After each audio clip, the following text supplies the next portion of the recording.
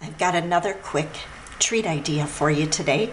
Need some quick gifts for students, for teachers, for co-workers. These are great. You can really do these for any occasion, but I chose to do them for Christmas. This was one of the projects at my appreciation open house this year. What I love is it's just a special way to package up a candy bar.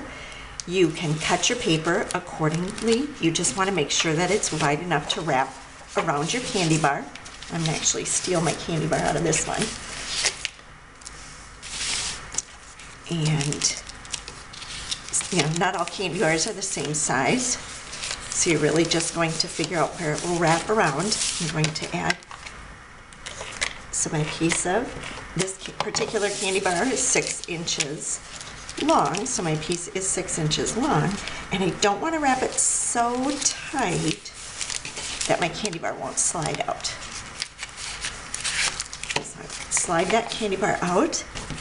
We're going to take our 1/4 inch hole punch, which actually is on the clearance rack right now. If you don't have a good handheld hole punch, it's only $5.40, and I love the nice soft rubber that, or it's almost like silicone on the handle.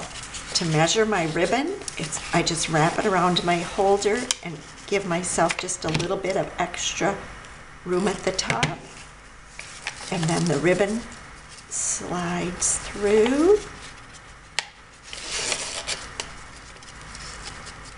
And you don't need as wide a ribbon, but the wide ones really look nice, and they also make for a little bit easier pull.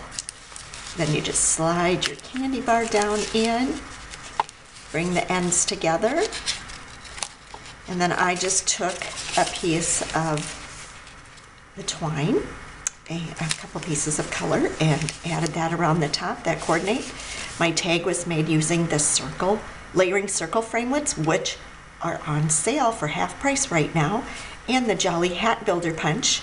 How cute is that? That's on sale too for only $9.60 instead of $16. So these would be great stocking stuffers, but so would the tools that I use to make these. So thanks so much for stopping by. I hope you'll give this candy bar holder a try.